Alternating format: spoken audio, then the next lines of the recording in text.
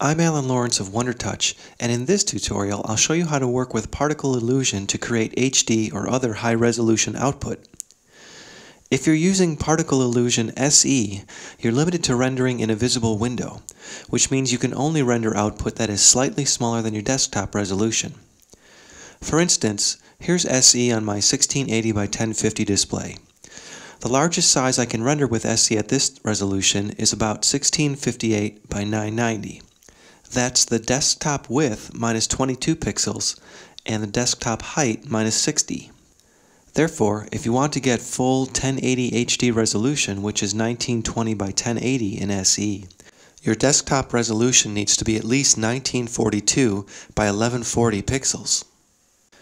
To even get this maximum size, you need to first turn off all toolbars and the status bar, then manually drag the sides of the stage window out as far as possible.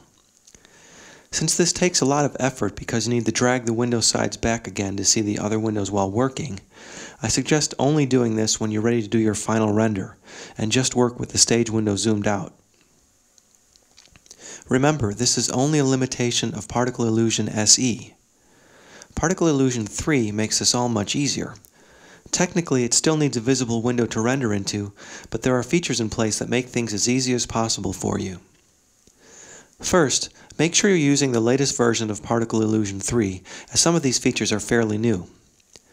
Second, make sure you maximize the application window before rendering to give particleIllusion the chance to create as large a stage window as possible.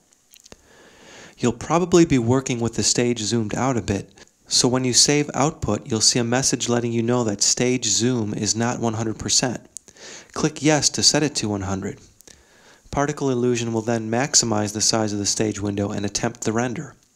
If it can fit the output size, it will render, then restore your original window layout when it is finished. If it still can't fit the output size you want, even with the stage window maximized, particleIllusion Render will automatically be called. particleIllusion Render is the standalone renderer included with particleIllusion 3 and is used for large output sizes or for batch rendering of projects. If you're using a version of particleIllusion 3 that does not automatically call particleIllusion Render, then you'll need to save your project file, then open it in particleIllusion Render to do the rendering. Note that if you're getting unexpected results when rendering with particleRender, you'll want to check to see if it is using hardware acceleration or software rendering. Although software rendering can be much slower, it's more dependable, so use it if you're having problems. If you're using an Intel-based Mac, you can't use software rendering as it's disabled at the OS level. Even with particleIllusion Render, there are still limitations on the size of output you can create. The maximum stage size in particleIllusion 3 is 8192 by 8192 pixels, but it's not guaranteed that you can create output at this size. There may be some limits placed on the maximum size by the OS or video drivers. For instance, on Macs you may be limited to 2048 by 2048 or 4096 by 4096 pixels, even though particleIllusion lets you set the stage size larger than that. Okay, I've gotten a little off track with discussions of particleRender, software rendering, and size limitations, so it's probably a good idea if I just show the whole process of creating a high-resolution project in particleIllusion 3. First, choose the stage size, which sets the output size. You do this in the Project Settings dialog. Remember to maximize the particleIllusion application window so you have enough room to work.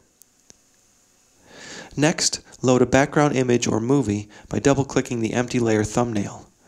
I don't have any HD footage handy, so I'm just loading a single image. Next, add emitters and customize them. Note that I've zoomed out using the mouse wheel or the Z key shortcut so I can see more of the stage.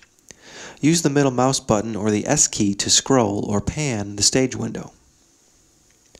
When your changes are done, click the Save Output button, click Yes in the Set Zoom to 100% question, choose your output file name, format, and other settings like alpha channel and frame range, and you'll see particleRender start up.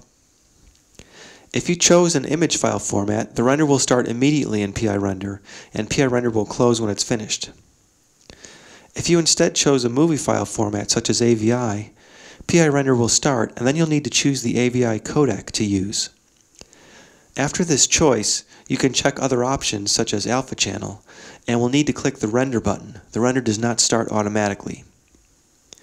One last note about even higher resolution output. Perhaps you're working on a project at print resolution and want to add some particle effects. Let's say that the project is 10,000 by 10,000 pixels, a poster at 300 dpi for instance. There's no way to render a 10K image in particleIllusion, but do you really need to? Maybe you want to add an explosion to the print image. Will the explosion take up the entire 10K by 10K area? Probably not. It's most likely just one small part of the final image. In that case, you can usually render the explosion image alone at a smaller size, such as 4K, or whatever size seems appropriate, then add it to your composition. This same idea can be used to work on high-resolution projects in particleIllusion SE too. Even though you're limited to a visible window, as I mentioned at the start of this tutorial, if the particleIllusion element won't take up the full frame, you can probably still render it out in SE, then position it in your compositing application.